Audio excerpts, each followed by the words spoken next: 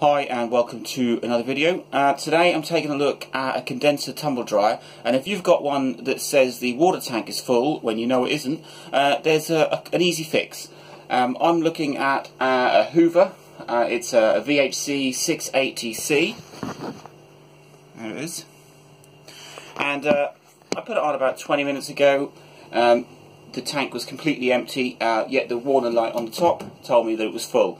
Had this issue before, and it's quite a simple fix, so I'm now going to show you how. What you need to do is just tilt the machine back, unplug it obviously, and underneath, once you've removed the water bucket, you'll see this little attachment on the back here.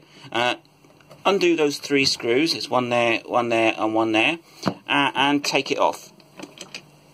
It's some kind of filter that stops fluff going where it shouldn't do, but occasionally it gets gunked up, and this is what affects the sensor.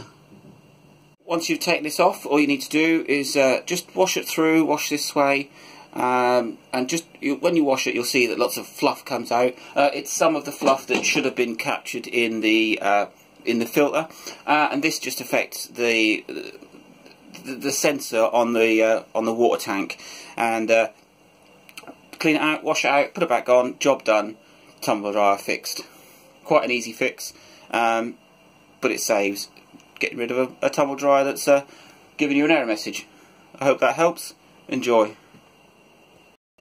If you're still having issues with your tumble dryer telling you that its water container is full after you've done the previous clean out, then it may be the attachment on the back of the bucket itself. As you can see here, this is the piece that goes into the thing we removed, and all you need to do is on this one is just remove it, and you'll see yet again it's full of junk. So you just clean this out, pop it back on, and that should resolve your problem. Failing that, then you really do have a serious problem, but 9 times out of 10 it's just fluff and gunk that's stuck in where it shouldn't be, and it's confusing the sensors. So just wash this through with warm water, and you'll be surprised the amount of muck that comes out of it. Put it back together and off you go. The trick is once you're cleaning this out, make sure you push the valve or the little thing on the inside to push this out. You can see that come out there. Just wash that through as well.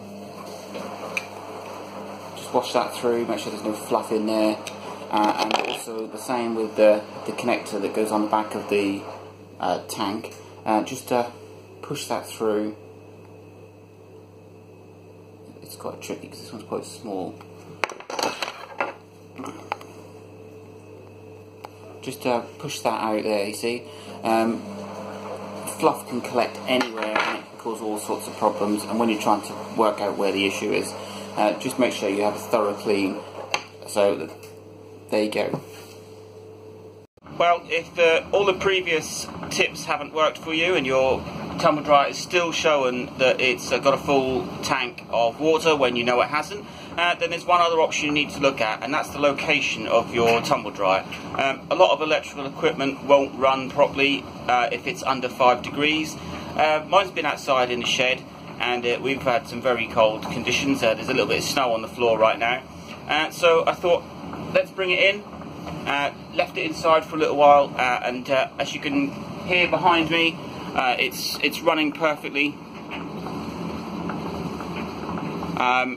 I did nothing else other than just bring it in and warm it up.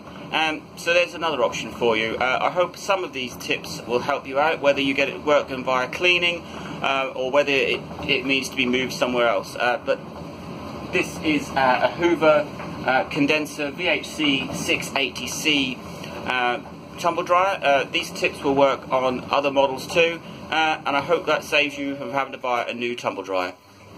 Enjoy.